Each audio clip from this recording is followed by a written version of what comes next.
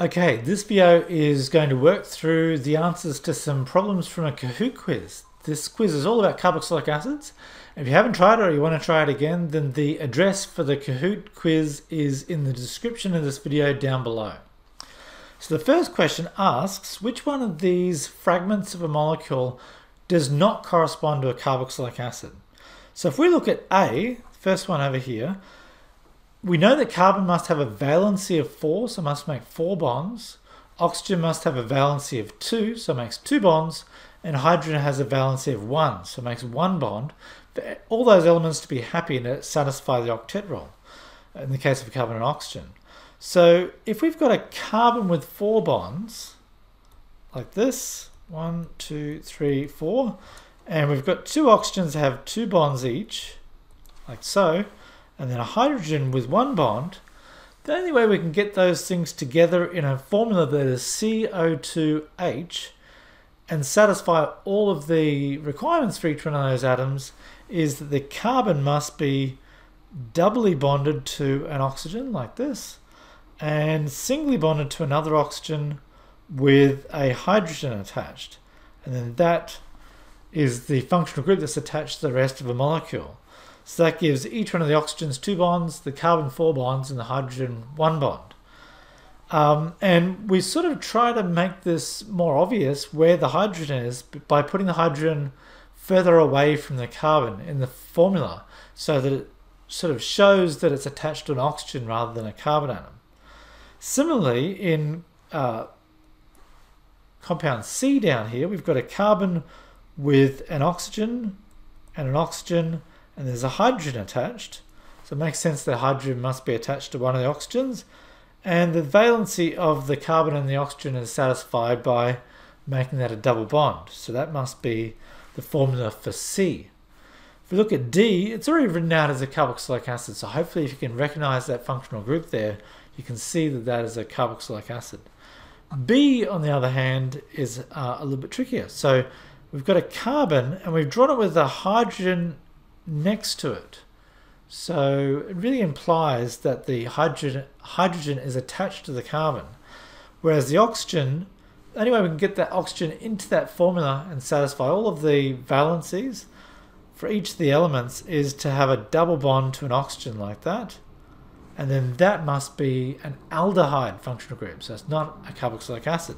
So this is the one that's not a carboxylic acid. So the answer to the question 1 is B.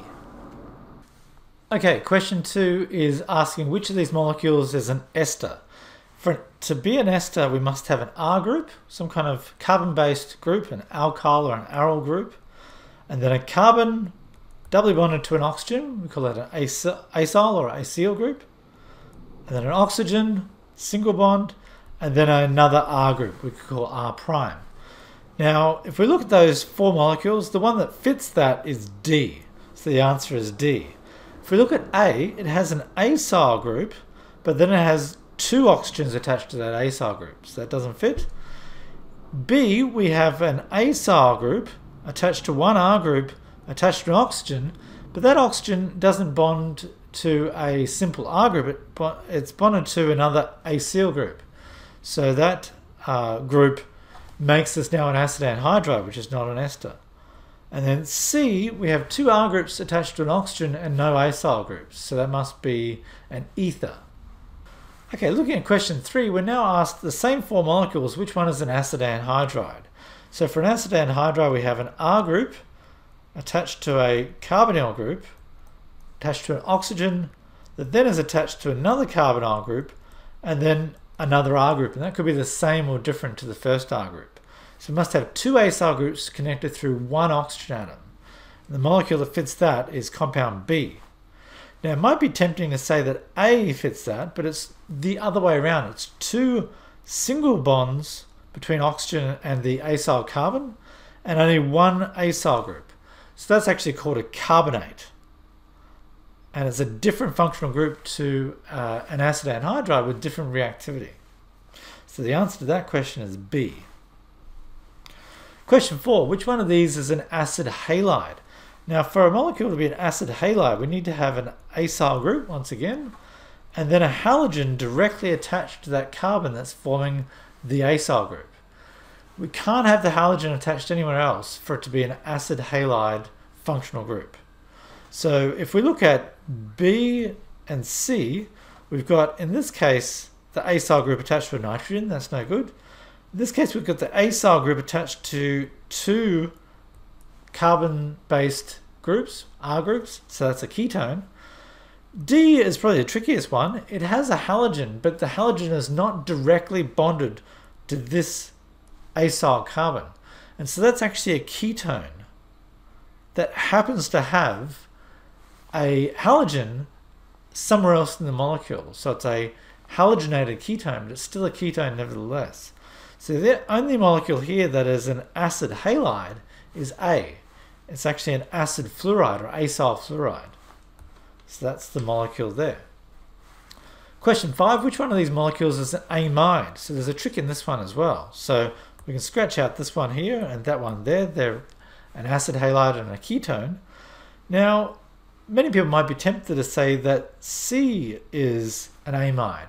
However, for the molecule to be an amide, we must have the acyl carbon directly bonded to a nitrogen that then has some other groups bonded to it. And normally they're either hydrogens or carbon-based groups, so alkyl or aryl groups.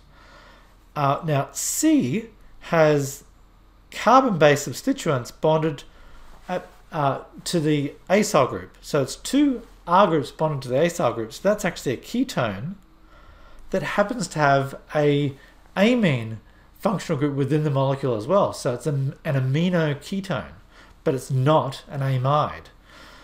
B is the amide. It has the carbonyl carbon here bonded directly to a nitrogen. Now it doesn't matter that nitrogen has no hydrogens. We can have amides with either 2, 1 or 0 hydrogens, and we classify those as primary, secondary or tertiary. So this is the only amide amongst that group of compounds. So the answer here is B. Now related to that, question 6 is asking this particular molecule here is an amide. Is it a primary, a secondary, a tertiary? And quaternary doesn't make sense because there's no such thing as quaternary amides. So we can immediately scratch that one out. Now, one point of confusion here might be if you get distracted by the R group that is attached to the amide.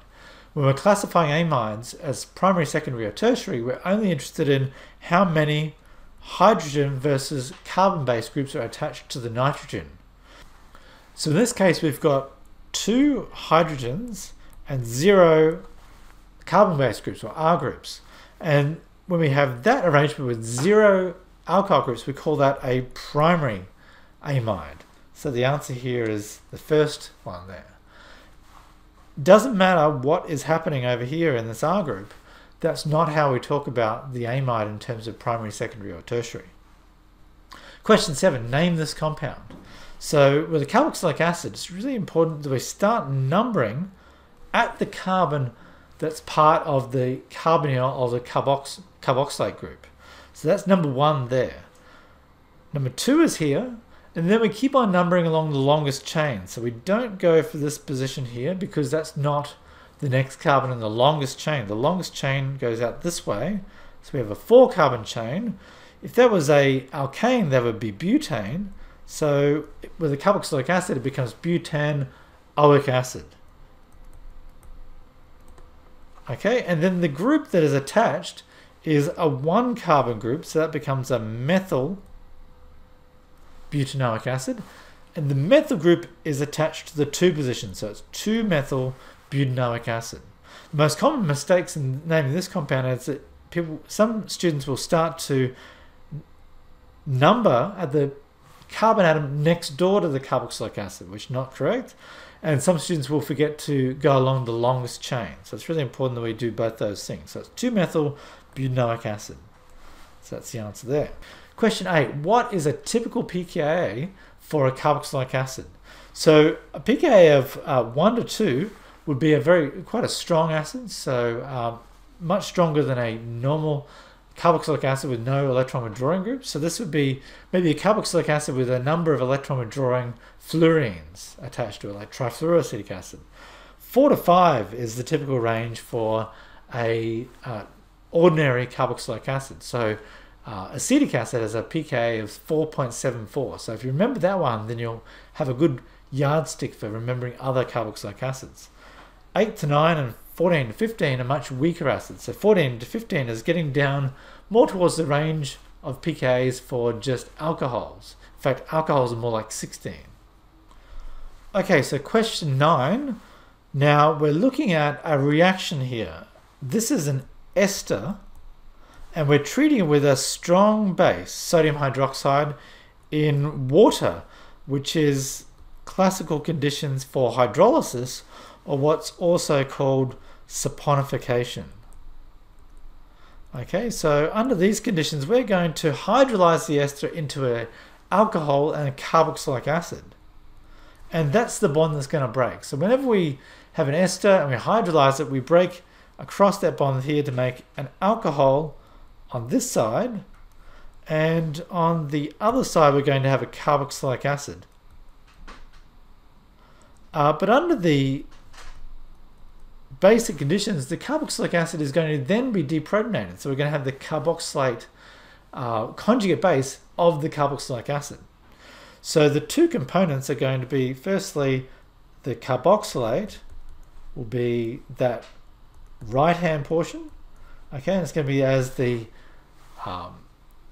conjugate base, and then the left-hand portion is going to be the alcohol. So I'll draw that in blue, and there it is there. So that's benzyl alcohol.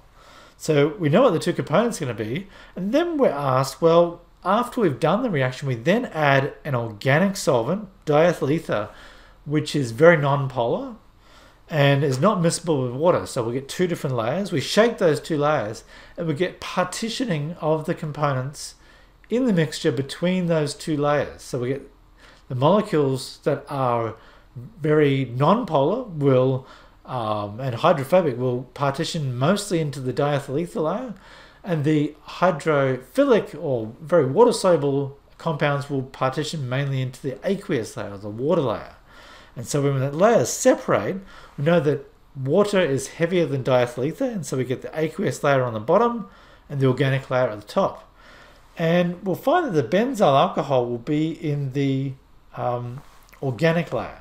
So that will go mostly into the organic layer, which is diethyl ether, and the benzoate anion will go mostly into the aqueous layer, because that's the sodium salt. And so salts tend to be very water soluble and not very soluble in organic solvents like diethyl ether. And so the correct answer here is that benzyl alcohol prefers to be dissolved in the organic layer, and the sodium benzoate prefers to dissolve in the aqueous layer. So this is the best answer there. And finally, question 10, we're asked, in this reaction, we've got an unknown component here that reacts with an amine to create an amide. So there is the product, and the side product is HCl.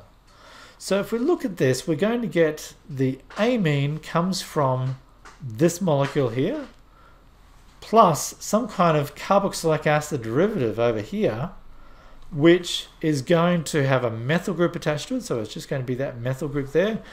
And we're going to end up with chlorine coming from this component to make this byproduct here, because in going from this amine to the amide, we've lost one of these two hydrogen atoms to create this byproduct.